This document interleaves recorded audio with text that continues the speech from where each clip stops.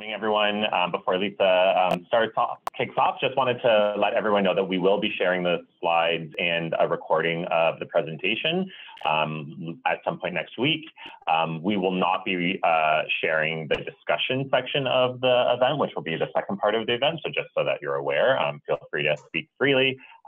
And we will be recording that discussion just for our own note-taking purposes, but we won't be distributing the discussion recording generally to the public. But the presentation will be recorded and presented and actually posted on YouTube as well, so you can share it around. And I think let Lisa kick us off.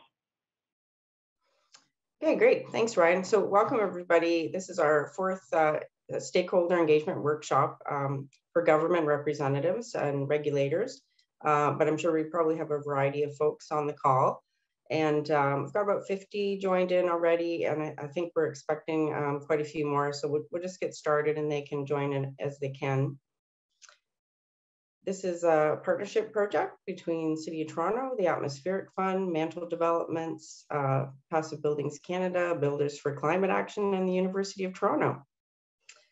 So here's our agenda for the day. So we're going to have you involved until about 12:45. Hopefully you're able to stay for the full time. So we're going to start off with some context on what we're trying to do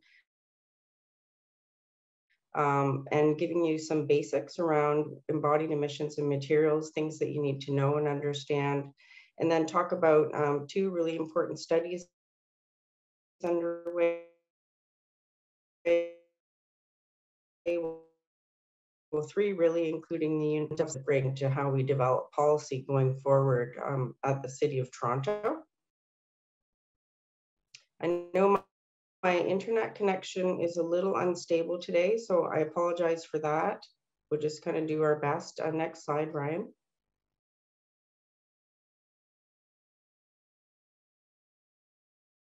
So we have 4 speakers, 5 actually. We have a surprise pop-up guest for you a little later, but I'm Lisa Kingham with the City of Toronto City Planning Division, and I lead the Toronto Green Standard. And Ryan Zizzo, he's with Mantle Developments, CEO and founder.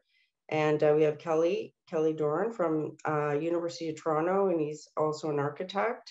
And we have Chris Magwood from Builders for Climate Change and the Rocky Mountain Institute. Next slide.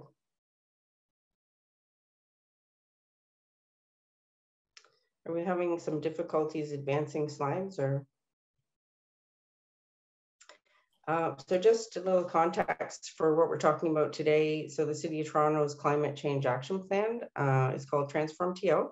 And in December of last year, our council adopted a Net Zero 2040 strategy, which is one of the more aggressive climate change strategies in North America. And we have some 2030 targets built into that, including for new construction, and some really, a need for aggressive action and accelerated actions in that sector. Next slide.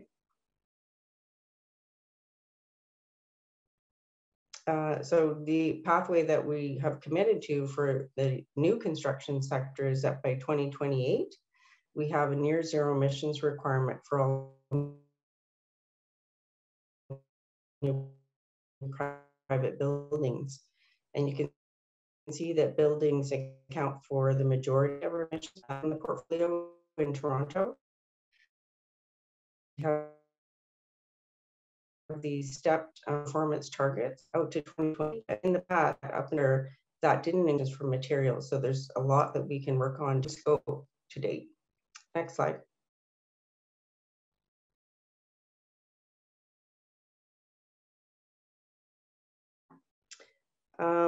I'm just going to turn off my video to see if that helps a little bit and we can move things quicker. So the TGS, that's a tool that we use to implement those requirements around energy and carbon.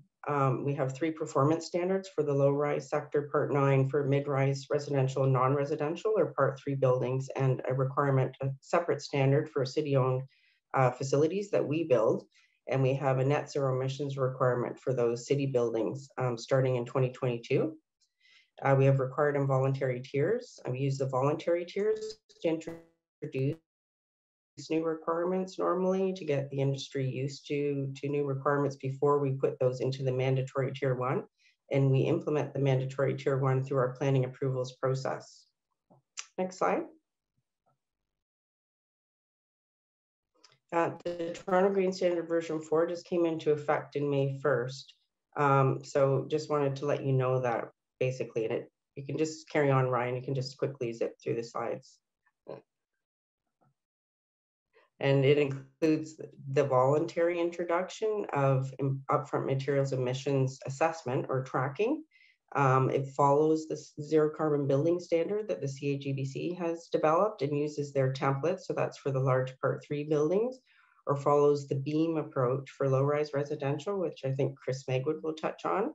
And in the low-rise sector, we did actually set the target, like an absolute target, of needing to meet less than 250 kilograms of CO2 per meter squared. And for the large buildings, we did set an optional target of a 20% reduction. And for city-owned buildings, they must do the full whole building LCA, or they can address the 20% reduction target. So what we're doing is trying to undertake this study now, the benchmarking study, to look at how buildings perform in the Greater Toronto Area to help us set an absolute target for those Part 3 buildings and reassess our target for the low-rise sector, and to look at what else we can do in the municipal government to address and reduce embodied emissions from materials, from building materials. So the first study, the Part 9 study, has already been published that Chris Megwood will speak to. And in the Part 9 study, we hope to publish that by the end of 2022. I mean, July 2022, sorry. So that's what you're here today to discuss and give us input into primarily, but we want to hear your comments on both the low-rise and high-rise sector. So with that, I'll pass things over to Ryan Zizzo. Great, thanks, Lisa, and apologies for any of those delays. I think, yeah, there were some internet issues there. So really happy to be speaking with you all today. I'm going to just dive right in. I'm going to be giving a bit of an overview on what is embodied carbon and life cycle assessment in case some on the call aren't as familiar, before handing it off to Kelly, who will talk about our study results and findings. So when we say embodied carbon, we're really meaning all of the carbon associated with the production and operation and end of life of a building, all the emissions associated with all of those activities combined. So this graph or this image does a good job of showing that. You can see that the orange is the operational carbon. This is the carbon it takes to run our buildings. This is the carbon that is typically being talked about and regulated and measured and reduced when we talk about energy efficiency or fuel switching or things that we have good regulation and policies around.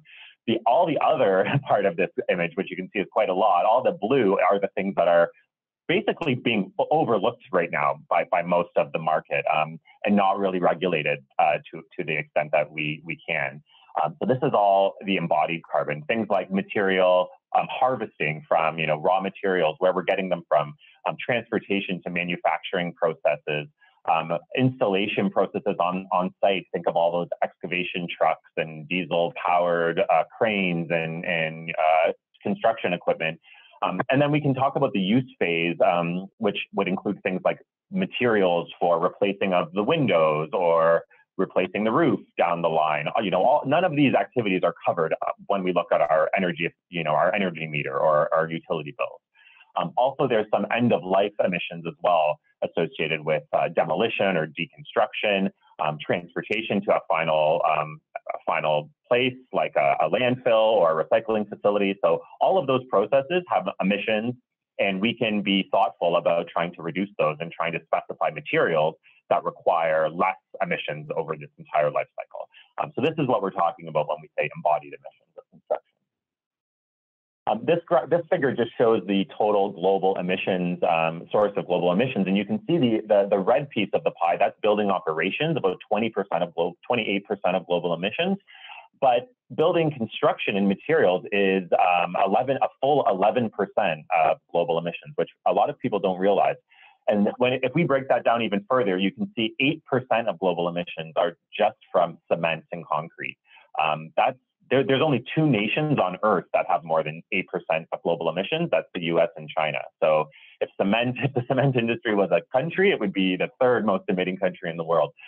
So there's a lot of emissions in our concrete and our cement, and there are a lot of things that we can do to reduce that without impacting our project schedule or budget. So this is some of the key findings of our study.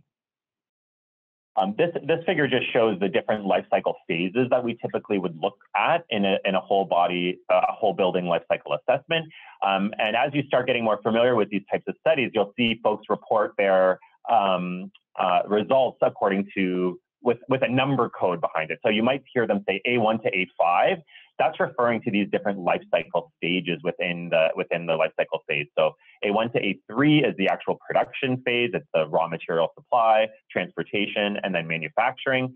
And then A4 and A5, that's the transportation from the manufacturer to the actual construction site. A5 is the construction itself. So all of those together is what we call upfront carbon. And that's the carbon that happens before the building is actually occupied and starting to be used. We have use phase carbon with use, maintenance, repair, refurbishment, replacement, and then we have end of life with deconstruction, transport, waste processing, and disposal. So this is the full cradle to grave life cycle stages that people would typically be talking about, but wanted to just flag this terminology of upfront carbon means all the carbon that happens up until the building is actually occupied. And this is the carbon that we can actually 100% manage and reduce through thoughtful procurement policy. And this figure shows why this image is, or why this topic is becoming so important. So the top part of the slide, I like to say, this is what buildings of the past looks like, their carbon impact. And this is showing the carbon in the atmosphere cumulatively over a typical, say 60-year lifespan of a building. In year 1, before anyone has moved in, the upfront carbon, it's all embodied carbon has been emitted through the production and construction process, but nothing has been emitted into the atmosphere due to the operation of the building because we haven't started operating the building yet. But every year we're getting a little bit more operating carbon from running, heating, cooling, ventilation, and this is starting to add up over time, and it surpasses embodied carbon. And by year 60, we haven't put any more embodied carbon in the atmosphere, or maybe a little bit more from window replacements and things like that. But the operational carbon has grown so much over the past 60 years that it's vastly outweighing embodied carbon. So this is the situation we used to be in. And when you see this graph, you think, where do we focus our carbon reduction? And it's obviously on the operating carbon in this case. But the conditions that led to that are no longer the case, and they're changing rapidly. The 2 big changes are, one, new buildings. When we build a new building today, it's much more energy efficient than a building built 10 or 15 years ago. Things like the Toronto Green Standard, the Ontario Building Code. Every few years, these are having more and more stringent energy efficiency requirements. So a new building today is much more efficient than a building years ago that was built.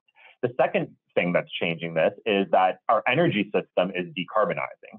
So we've phased out coal in Ontario. We are putting up solar farms and wind farms all over the province. So a unit of energy is actually much lower carbon than it used to be. So when we combine both these things together, our buildings are using less energy, and the energy they are using is less carbon. It's totally shifted what we're seeing in terms of the split of operating and embodied carbon over the past few years. And now it's something closer to the bottom part of the screen, where you can see it's the same trends here, but the operating carbon is increasing at a much slower rate, and the relative difference between them are much smaller. And it's no longer a no-brainer to focus on the operating carbon only and ignore the embodied carbon. And it gets even more interesting when we look at shorter timeframes, right?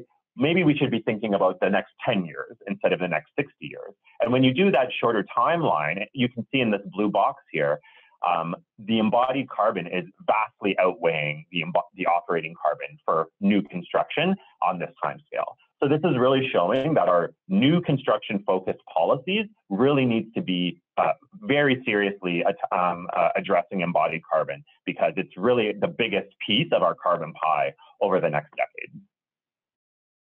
So that was kind of illustrative in nature. This is real data. We did this analysis from with the Ontario government of the Ministry of Infrastructure. This is a LEED certified building that we did this analysis a couple of years ago on now, and the building had already been in operation for a few years. So the operational data was real data for the first 2 years, and we just extrapolated the same consumption over the full life of the building. And then we did a whole building life cycle assessment to calculate the blue, the embodied carbon. And you'll see here that it's very significant, right? It's not a rounding error. In the first 12 years of the building, it's the dominant, it's the main source of energy or of emissions. And even actually, I think at the break even, somewhere around 35 years, that's where operational becomes more than embodied. But the other interesting thing to point out here is the red dotted line. That's the embodied carbon of just the concrete. So again, there's so much low-hanging fruit with our concrete specifications that we can really drive down if we focus really on our concrete, it's by far the biggest source of these embodied emissions. So that's where we would really like people to start their focus. So something to be aware of is an environmental product declaration. This is the tool that we use to understand and get some metrics around the embodied carbon of the construction materials we're specifying. And I like to think of this as a nutritional label. So when you go into a grocery store and you want to buy some food, it's the law that we need to have this nutritional label on the package. But yet we're not putting the same effort into understanding what we're dumping into our atmosphere when we're producing our construction materials. So just like with a nutritional label, if we were to look at just EPD, this is an example for an EPD from rebar for reinforcing steel for concrete. And you can see there's a whole bunch of metrics on here and a whole bunch of things that can be a little overwhelming when you look at it all at once. But just like a nutritional label, you really need to just focus in on a couple key metrics here. So one is the serving size on the nutritional label. In an EPD, we call this the declared unit. And in this example, it's 1 metric ton of rebar, right? So the data we're looking at is per ton of rebar. It's not the total package of candy, it's the serving size. So just think of a nutritional label when you're making those comparisons. And then we want to optimize or reduce for 1 or 2 key metrics, maybe total fat, maybe carbs, maybe cholesterol. But on an EPD, the thing that I would really point out is the global warming potential. Sometimes this is noted as GWP. And that's really the embodied carbon. That's the carbon emissions associated with the product. And you can see here A1, A2, and A3 on the far right columns are shown. And now you guys know what that means. That's A1 is where the materials are coming from, the raw extraction. A2 is transportation and manufacture. And then A3 is the manufacturing itself. So hopefully you can interpret EPDs a little bit more easily based on that. And one really important thing to be aware of is that not all EPDs are created equally. There are industry average EPDs, so where the data is North American wide or Canada wide. That's where maybe an industry association has paid for this and gotten data from all of their members and then done a weighted average for how many members they have in different provinces, and then they boil that all down to one number, and that's their average value for their industry. That's not really that useful for us as designers who want to calculate the carbon footprint of a specific project, because we want to know the real products from the real manufacturers we're ordering from, not the industry as a whole. So to do that, we really need what we call facility-specific EPDs, or some people might call it product-specific EPDs. But this is, it's the same thing. It's the same type of a document showing the same data, but it's not the industry as an average. It's one specific manufacturer down the street, right? So you can see the EPD on the bottom part of the picture here shows this is an EPD for a concrete block made by Permacon at their Milton plant in Ontario, right? So this is a specific product from a specific manufacturer from a specific plant where they're making this, whereas the ones on the top are Canada-wide averages for concrete and cement. So, that's a key thing to be aware of when you're looking at EPDs, is to understand, is this an industry average or is this a product specific? And we really want to move towards the product specific.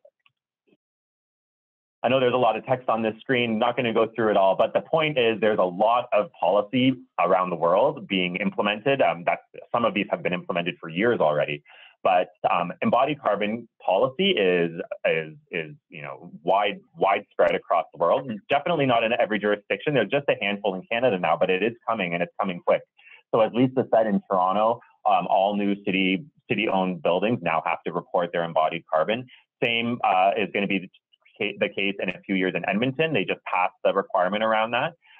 City of Vancouver requires a they're targeting a 40% reduction in new construction of embodied carbon by 2030. And they just, I think last week or 2 weeks ago, released a new policy that says by 2025, all new construction is going to require a 10 or 20% reduction in embodied carbon, depending on the building type. Federal government has requirements on this that are being ramped up, and even Waterfront Toronto, an agency within the city, has their own embodied carbon reporting requirements. I'll just quickly mention that in the US, they have a policy called Buy Clean, and this has been very effective. It started in California. California has a very advanced Buy Clean policy that says the state will not purchase materials unless those materials come with a facility-specific EPD that shows their carbon footprint is below a certain threshold, which they've published.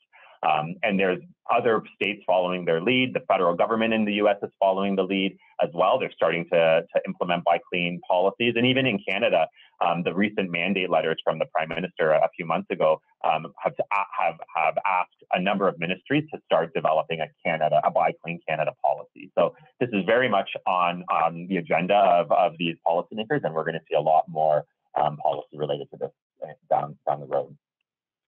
Just wanted to quickly show a few logos and names for some of the tools that we use to help calculate these things.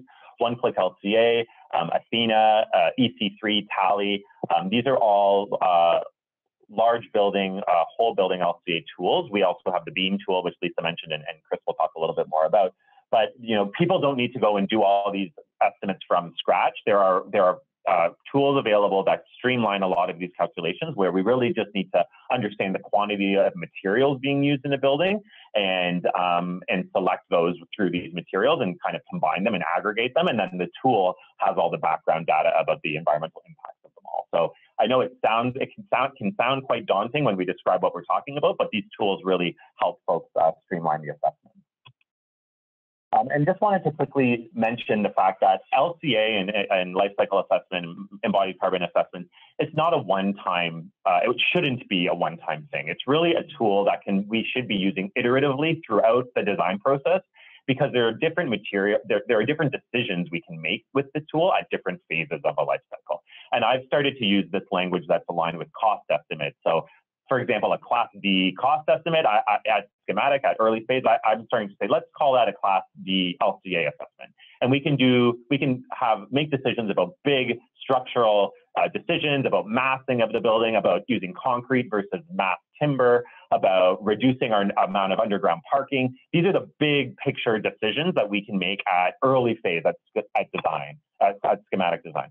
As we go into more detailed design and development, maybe we think of that as a Class C LCA. This is where we start looking at, actual building layouts and floor plans and the amount of partitions within the structure and all kinds of, other details like that are a little bit more advanced as the design progresses.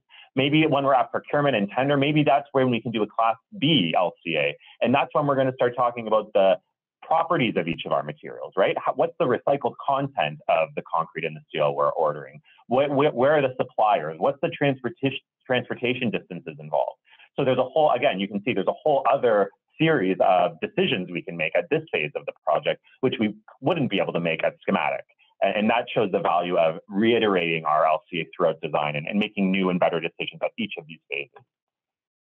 And then maybe at use and occupancy, we could think of a Class A LCA. And that we don't have the ability to change the building at this point, but this is really the best-in-class as-built model for the true carbon of the project. And this can really help us learn lessons about how far we've come from that Class B, right? What was the total change over time, and what kind of lessons can we apply to future projects? So really quickly, some best practices to reduce embodied carbon. We want to talk about the first thing is just asking our suppliers for lower carbon options. Less volume, less material generally means less carbon. Number two, we want to avoid super tall buildings and minimize below grade construction. I'll let Kelly talk to that in the next section. Number three, with concrete, we want to have Portland limestone cement being used, not Portland cement, but Portland limestone cement, which is a 10% carbon reduction right off the bat for no cost impacts or schedule impacts. We can also maximize our FCMs and consider longer curing times. Most concrete dries in 28 days or cures in 28 days, but we can spread that out for things that don't need early strength, like foundations and walls. They don't need full strength at 28 days. So if we allow them to cure over a longer time, we can greatly reduce the amount of carbon that is required there because we can use less cement. For steel, we want to use high recycled North American steel. For wood, we want it to be certified from a forest, that it has proper management practices, replanting and harvesting practices. And even at the construction site, we can start thinking about asking for electric vehicle delivery and construction vehicles where possible. They might not be readily available, but we need to start asking so that the demand is there so that in the future they will be available. We can also think about biofuels where possible on the site.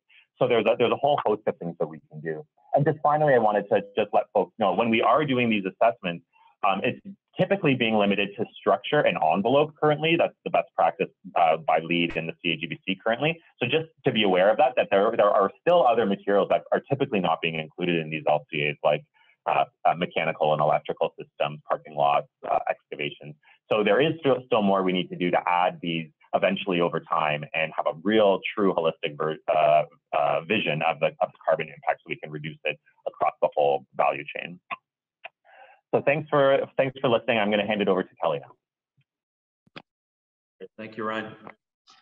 I'm going to cover, I think, where we are with the study and some findings of the research that I've been leading at the University of Toronto over the past 2 years that speak to some of the fundamental drivers of it.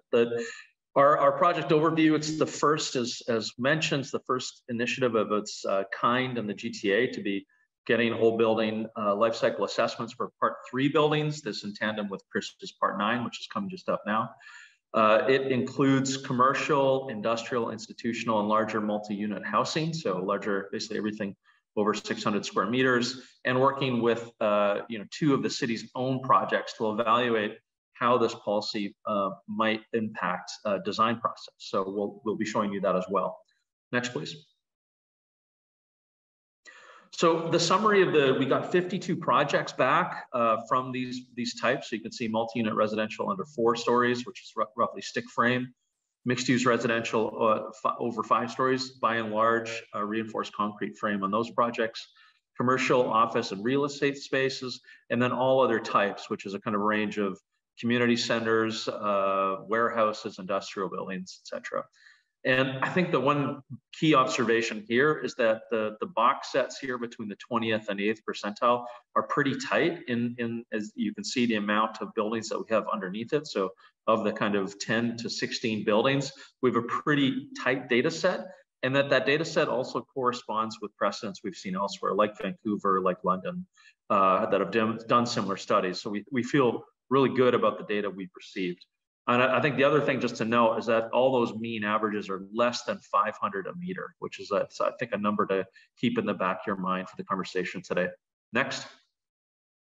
Those emissions, as mentioned, Ryan could have showed it just to bring it home, that the vast majority of 90% of those emissions are related to that product stage, that cradle to gate part of a project. So I think really that needs to be a focus of the policy. And then where that percentage is also broken down by a building, you can see it's in the structure, it's in the foundations, the floors, and the beams and columns, and then as well the walls. So the walling being the envelope of the building by and large.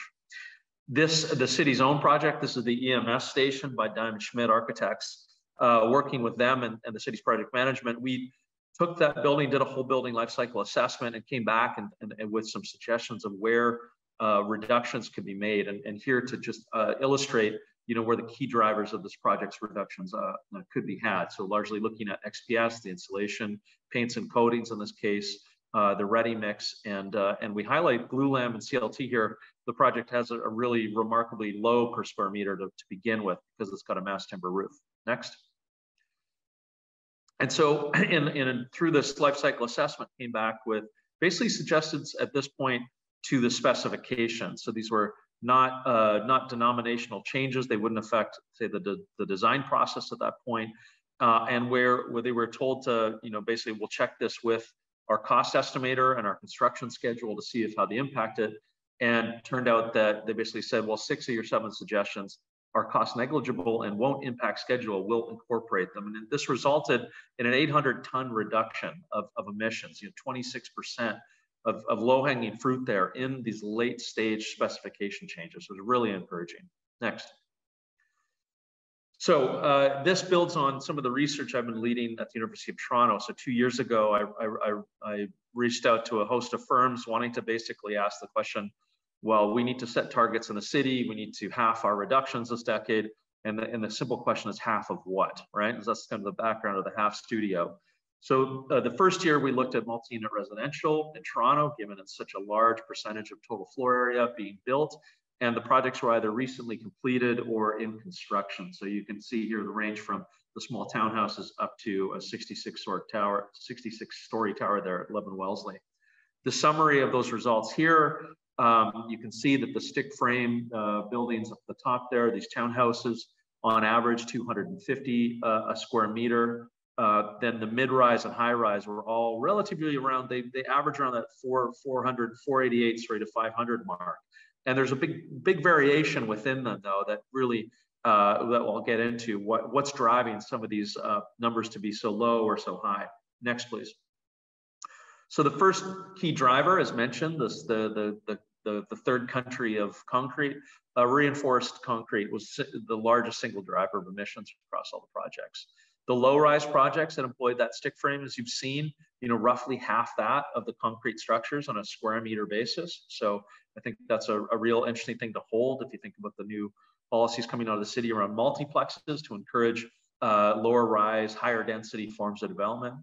The lowest carbon mid-rise project employed steel on hollow core structural system, which resulted in dramatic reductions of the total volume of concrete. So that project going to hollow core, kind of technology we've somewhat left behind, really may be worth revisiting.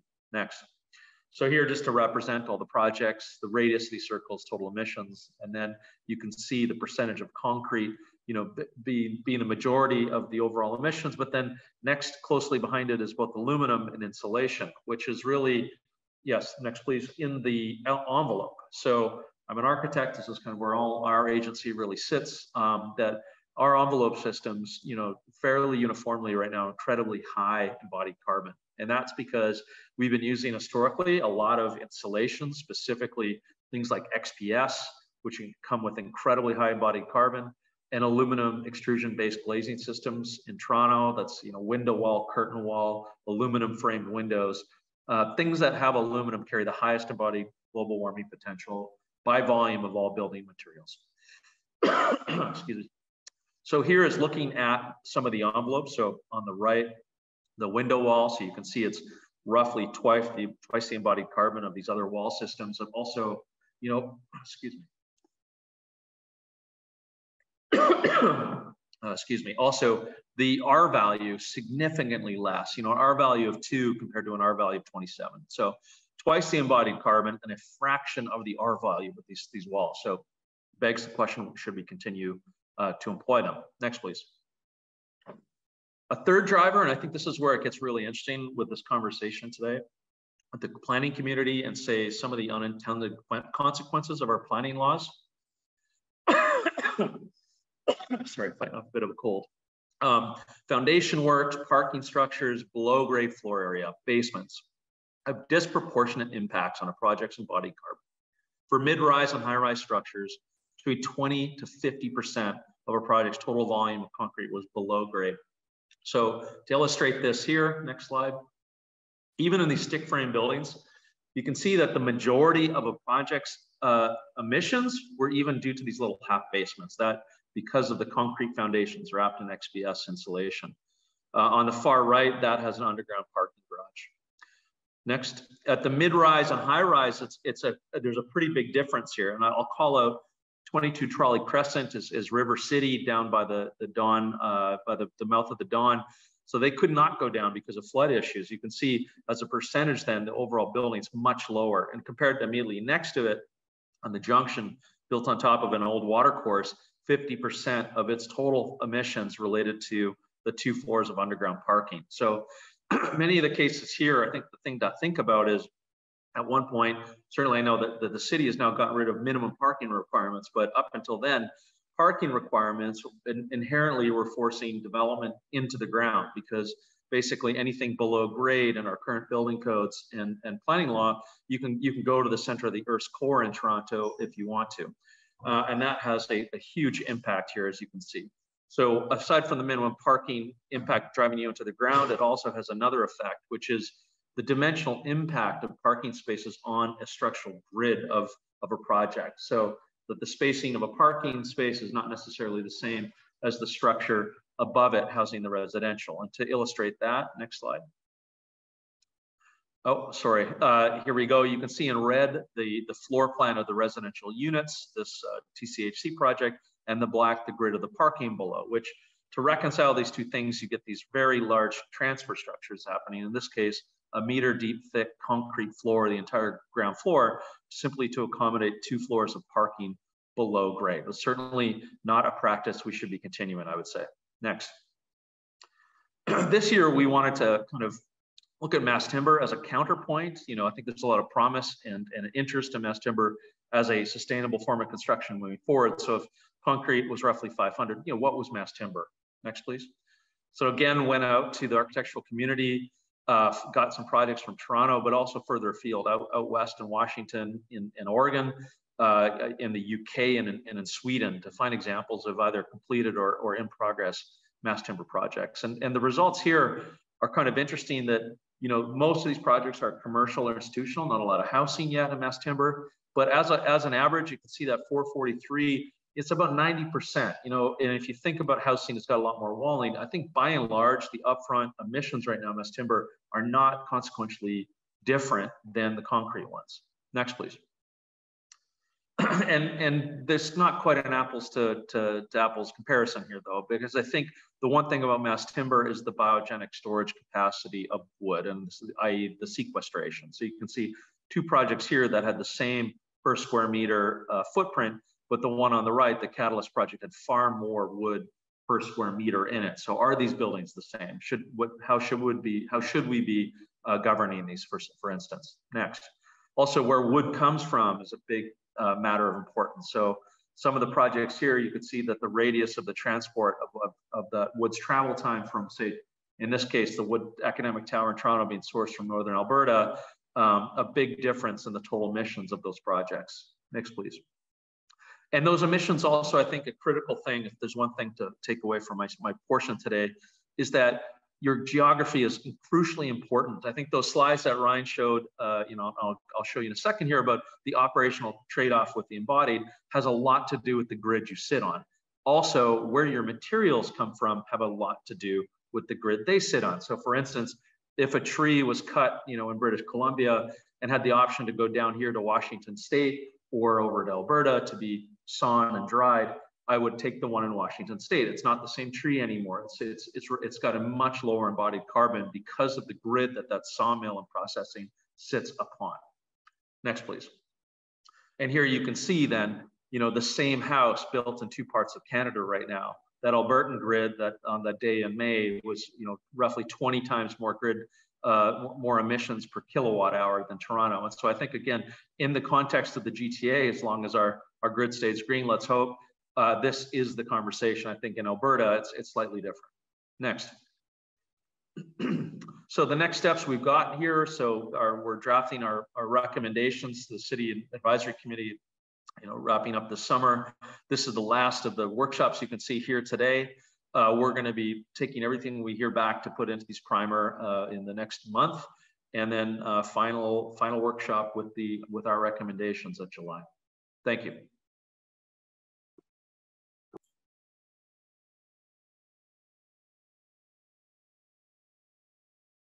Okay, hi everyone. Switching over from the Part 3 study of the larger buildings to the Part 9 study that my team and I led last year, where we looked at a sample set of 503 as-built homes in the GTHA. And this slide is a little bit of a breakdown of where those homes were in the region and what type of homes they were. So we essentially analyzed 59 sets of unique plans, which then represented the 503 as-built homes in the region over the last couple of years. Okay, next, please. So similar to what Kelly and Ryan discussed before me, we sort of put a frame around the materials that we include in these studies. And so for this Part 9 study of smaller residential buildings, we are looking at all the materials required to make the structure, enclosure, and partitions for those buildings. For a few reasons, that's where the bulk of the materials are used in terms of mass. It's also the set of materials for which we both have a really good data set and for which there are really good options and opportunities for choosing low carbon materials. But what's currently excluded are things like mechanical, electrical, and plumbing materials, fixtures and appliances, stairs, millwork, cabinetry, and exterior sort of yard works like driveways and porches. So for this study, we used a tool, it's been referenced a couple of times, it's called BEAM, and it's specifically set up to estimate those structure, enclosure, and partition emissions for low-rise buildings. And what we found in the GTHA, if we looked at total emissions for all of the buildings, was an average of just under 43 tons of emissions per house. But you can see by the results here that depending on the type of house, whether it was a single detached or a townhouse, that would vary, and that varied because of the sizes of the units. Obviously, if you build a smaller unit, which townhouses tend to be, they're likely to have a lower overall carbon footprint than a larger single detached. Okay, next, please.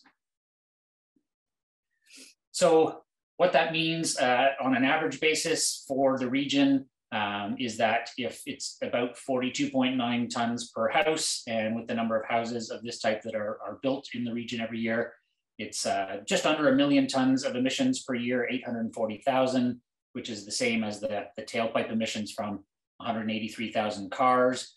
But when we sort of did a sensitivity study to adding the materials that we didn't include, there's a pretty good chance that a year's worth of low-rise construction in this region is in the neighborhood of 1.75 million tons of emissions if we were capturing all of the materials. So this is a sizable pool of emissions. That's one thing that this study really helped confirm, is that it becomes one of the leading sources of emissions in the region.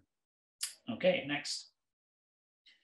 So we did look at emissions for, total emissions for each house, but more, I think, interesting and useful, both as a discussion point, but also for regulators to think about, is emission intensity by area. We call it MCI, material carbon intensity. And when we look at it through that lens, if we're picking heated area as the area to use, then the average home in the GTHA has 191 kilograms of emissions per square meter of heated floor area. And you can see that by heated area, again, that box plot is pretty tight. And, the vast majority of the homes kind of came in between 152 and 224 kilograms of emissions per square meter. So that's a really tight grouping of a large sample, and gives us a pretty good sense that that the average, there is an average, and that it lies in that sort of like 190-ish range for this region. Okay. So just to kind of summarize that emissions intensity by heated floor area, we had a best result of 116 kilograms of emissions per square meter. We had a worst case scenario of 561, and again, the average was 191. So, as we start to think about that for possible regulation, that average number, I think, is a good thing to be keeping in mind. We also looked at where those impacts were coming from, and maps pretty closely to the large building study here. Concrete was the largest driver across all the homes. So if we looked at all the emissions of all the homes, concrete represented 33% of all those emissions. insulation just behind that at 26.1, and then cladding, so the sort of exterior cladding of the building at 12.8. And you can see the other areas like interior surfaces, drywall, flooring, and ceilings is lower, windows is smaller, and the other categories, you know, start to really dwindle in comparison to these three. So as with the large building study, one of the things that we wanted to do was look at, you know, what kind of reductions are possible when we're looking at Part 9 homes. So we took one of the sample buildings, its emissions are there, the red column. So it had 81 tons of emissions overall for that house, and an intensity of 262 kilograms per square meter. So it was, you know, one of the higher intensity homes. And then we used the beam tool to basically start making some substitutions in those materials to see where we could get that home to. So we did things like, what if you use the best available concrete mix? What if you swapped out some of your insulation materials? That's the next two bars. What if you swapped out the brick cladding? And what if you chose the flooring and the drywall that are sort of the lowest emission versions of those products in their categories? And with those, you know, 5 different substitutions, we saw a 75% reduction in the carbon footprint of the materials for that home. So when Ryan mentioned that there's a lot of low-hanging fruit, I think in particular in the low-rise Part 9 buildings, there is a huge amount of low-hanging fruit. Those material substitutions that we did there are not, you know, more difficult or more expensive or anything like that. So it sort of points to the fact that this is an area where we really could drive some substantial emission reductions in fairly short order. Okay, next. So another interesting thing that we did was we performed the same material substitutions on a home that had a much better, lower carbon footprint to start with. So instead of 81 tons of emissions, it only had 33. So that's the little orange bar that's lined up there. We went through the exact same set of material substitutions, and we ended up with that building ending up at 56.5 kilograms per square meter, whereas the one that started really bad and went through the same material substitutions ended up at 66. So what that sort of says to us is that, you know, there is a suite of materials or a bunch of approaches that could be used to drive emissions down on these buildings. And what happens is, regardless of the building, whether it's, you know, a town or a single or a semi, regardless of its design, we can actually drive it down to about the same fairly low number of emissions fairly easily. So really interesting sort of food for thought for people who are thinking about, you know, how we might want to regulate that. And I'll just quickly show you here that these results for the GTHA, how they track to other studies that Builders for Climate Action has done across the country. We did a white paper a few years ago. We did a large study for Enercan looking at 190 homes across the country. And we did a study of 34 as-built homes for Nelson and Castlegar. And you can see the worst results, you know, line up anywhere from sort of 309 up to 561 kilograms of emissions. The average falls pretty closely all the way across the country. It's a bit higher in the GTHA, mostly because of having the ubiquity of large garages and brick cladding and XPS insulation. And you can see that we also had some encouragingly low results and outstanding results in some of these studies as well, that kind of show that there is a lot of possibility to really drive some dramatic change in reductions here. Hey, Chris, sorry to interrupt, and we're going to take more questions later, but we got that question we love, and I think you should answer it right now about costing and availability. Sure. So though, if you want to jump back to the sort of comparison or the reduction slide, then Ryan, it might be easier to sort of do, yeah. So in this case, we specifically made substitutions that were either the same cost or lower in cost or had no cost impact, and that were using materials that were widely available in the region and are fully code compliant. So, you know, obviously there's a bunch of materials being substituted here. But overall, you know, our assessment was that there would be no substantial change to the cost of making either the existing house as it was, or this improved lower carbon version. So thanks for the opportunity to address that. And if you check out the study, you know, we go into more detail on costing.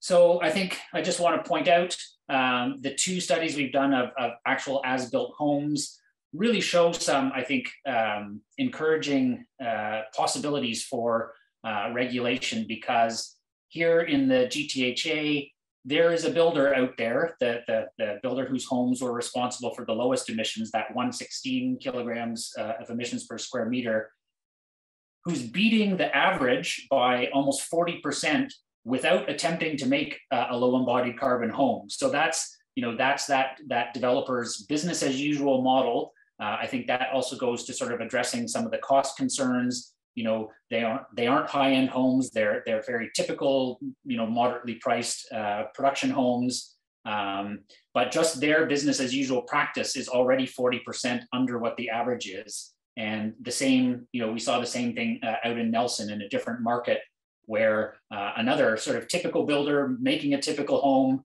by their best, you know, best practices is beating the average by 50%.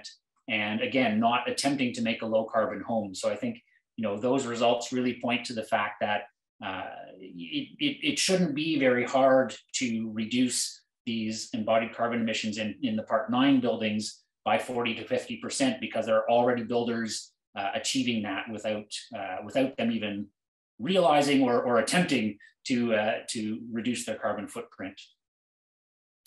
Okay, next. So out of our report, we sort of gave some thoughts on incentive or policy guidance. The first step would be to simply require material carbon emissions reporting. There are 2 free tools available in Canada now that are specifically aimed at this Part 9 market. BEAM, which is the one that was used in this study and developed by Builders for Climate Action, and MCE Squared, which is NRCan's tool. The 2 share a sort of the same kind of database and platform and methodology. MCE Squared connects to the HOT 2000 energy modeling software. So if somebody's already making a model for energy requirements, it's easy to make this. Whoops, sorry, I just lost it. There we go. Setting caps, I think, is something to start thinking about. Lisa mentioned that the TGS for Part 9 buildings had a 250 kilogram of emissions per cap for heated floor area. I think it's great to see that in there. As this study shows, you know, 150 I think is easily attainable, and 100 to 115 is being achieved by some builders already. So I think there's room to be, you know, ambitious, at least at the incentive level with those kind of targets. And one sort of piece of food for thought is, you know, thinking about the metrics. We're kind of talking in material carbon intensity of a certain number of kilograms of emissions per square meter of heated floor area. But it would be good to think about, you know, does that work with other things that your municipality might be trying to achieve around density or affordability or other things like that. So we kind of have in an area like this where there is no policy yet, we have a chance to, you know, make sure that the kind of guidance you might provide around embodied carbon emissions to align with other priorities in your policies. Okay, next. So our overall recommendations from the study was that all new home designs undertake some material carbon emissions calculations at the early design phase, and you know, submit that report at the permit phase. That builders and designers request EPDs from manufacturers. So as Ryan said early on, like the more EPDs we have that are product specific, the better the resolution of this data. We can explore some immediate potential for those material substitutions. You know, we showed that sort of 40 to 50% is possible, 75% is even achievable. But to think, if you go read the Part 9 report, there's a lot more about future material substitutions where we could be going. If we kind of steer builders in the right direction, there's actually the potential in the Part 9 sector to achieve 100% reductions to make this category of buildings carbon neutral, I think, fairly quickly. For people to really start thinking about these material carbon emissions. And I know some of the developers involved with our study are starting to publish those numbers and use them in their marketing material, and I think that's a really great direction. And so, yeah, that's it for the Part 9 study. And okay. Yeah. Thanks, Chris. That was great. So we're going to take a short break now. We were hoping to have Sean Pender from the city of Vancouver join, but he's at a conference right now. He said he would call in for us. But Matt, maybe you can just let me know. Maybe you can just let us know if he joins, and we can take a few questions now, maybe, and hopefully he'll be able to join us. So if anyone, yeah, we can maybe just start the discussion section, and if Sean joins, we can just pause and let it hear his perspectives from Vancouver. But this part of the session is really for you all to ask questions and to provide any insights or thoughts that you might have. We have some points at the bottom of the screen there, which could help guide the discussion about your experience with embodied carbon on past projects, anything that you found interesting, or anything that you want to chat through. And if you have any thoughts on resources or how we can roll out policies like this most effectively. But I did just get a note that I think Sean just joined us. So Sean, if you're there, we'd love to hear your thoughts on Vancouver's perspective with embodied carbon over the past few years, and what kind of response you got from the industry, and anything else you'd like to share for us. We've got about 5 minutes for this.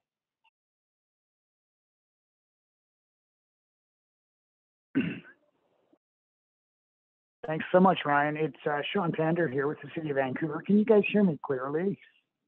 Yep, we can hear you great, Sean. Thanks. Great, yeah. So, Vancouver, with our charter authority to regulate buildings, we've been actively regulating the operational emissions from buildings for a number of years.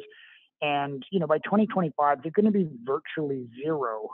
That, coupled with newly introduced regulations for operational emissions, really led us to understand that, a new building built in Vancouver sort of by 2025, the embodied carbon emissions will be an order of magnitude bigger than the operational emissions over its entire lifespan. And of course, those embodied carbon emissions happen right at the outset. So as a nation, as different cities and society move to those low operating emissions very rapidly, embodied carbon becomes such a significant portion of the problem. And what we have been doing in Vancouver, starting in 2017, we started to require energy models with new developments. So, or not energy, but embodied carbon models. And so we started to accumulate some data on like different building approaches and what is the embodied carbon implications of that. And we've been gathering that data with the intent to start to regulate embodied carbon. Council gave us the direction to look to reduce embodied carbon associated with new construction by 40% by 2030. So that's an active target my group is working on. And 2 weeks ago, Council approved the first regulation. So again, we control our building code. So by starting in June of next year, we will have a reference building. So that embodied carbon modeling will have to be in comparison to a reference building to kind of give us the standardized frame of reference to like, oh, how good is this relative to a building of its type. But that really lays the groundwork for the other regulation that Council approved, was that by 2025, projects, depending on the type of project, have to reduce versus that reference building by between 10 and 20%. And so, we're really now on this path, and we see, great interest from other levels of government, where because carbon is such a critical issue of our time, and as regulators, we need to address the embodied carbon, given how significant it is, as we are making great progress on the operational emissions. So I think what you see happening, or what I'm conveying as happening in Vancouver, I think is just sort of we're, well, hopefully not the canary in the coal mine, because I don't want to end up dead because of this, but I think you're seeing that early signaling that this is a real thing, and it is coming. So we collectively need to start working to upscale our ability to address these embodied carbon through industry and through government. Great, thank you so much for sharing that, Sean. So yeah, lots of really great lessons can be learned from Sean's team and the experience in Vancouver, and we're really working with the City of Toronto, and I know Lisa, we've been inspired by Sean's work, and we're nipping at their heels to implement some strong embodied carbon policies here as well. So we're launching a friendly competition between Vancouver and Toronto to see who can go the furthest, the fastest on these embodied carbon policies. So Sean, feel free to jump off if you need to go. I know you're at a conference, and thank you for taking the time, but if you're able to stick on, please do. We'll open it up to discussion now, though, but I just wanted to wrap up what we heard, some of the key things we heard. I just made a list here. Some of the really great things that came out of this discussion is easy to use data on like embodied carbon per kilometer of infrastructure, for example, embodied carbon 101 policy primer, legal opinion on implementing this in Ontario municipalities, list of material substitutions to propose, a database of materials or suppliers that have low carbon materials or that meet specific targets like recycling amounts, guidance on early phase versus late phase LCAs, what those should look like, and moving towards a standard in the whole building LCA space. So these are all really great recommendations that I don't think came up in our other workshops. So there's lots on this topic from different audiences. So that's why we were kind of having these dedicated audience discussions, and really happy that you guys all shared that with us. Yeah, Kelly. Well, I think, Saad, you make a great point here. And I think this is something that is totally in control of people on the city side. If a developer came to you and said, instead of 4 floors of below grade parking, I want to put it above grade, would you allow me to have 4 extra floors, right? And if the math and the kind of costs were shown to you, it's a cheaper build for the developer, for sure. Above grade floor area is going to be a lot cheaper. It's also floor area that can be converted from parking to housing or some other use in the future. And it will be lower embodied carbon. And so the question would be, would you allow 4 more floors, right, for the pro forma? And I think this is where I think the conversation really can go once you're informed with that kind of analysis, because ultimately it's a better building and it's lower carbon. And considering that basements are a provincial domain, we just had provincial elections. Yeah. And this government has promised you 6 stories anywhere where a bus passes by. And if it's going to be built on a main road with a bus, obviously the whole main floor would have to be parking, and the rest of the 5 floors could be residences. So I think there's a real appetite. It's just that how can we propose it from a city side where we show that we don't like basements, but we would incentive, trade 1 floor away to the bottom to the top. Thanks for the thought. It's great. I think you guys have a lot to discuss offline. We're going to have to wrap up this session. Really appreciate all the thoughts from everyone, and stay engaged. We have another workshop in July where we're going to be sharing the primer. And as you see, there's a lot more to discuss. This is the start, not the end of the discussion. And we have now some good benchmarking data that you can all go to your councils with and say, let's start setting some targets and some numbers here. So thank you all, and we look forward to staying connected with you. We'll share the links and slides and everything next week.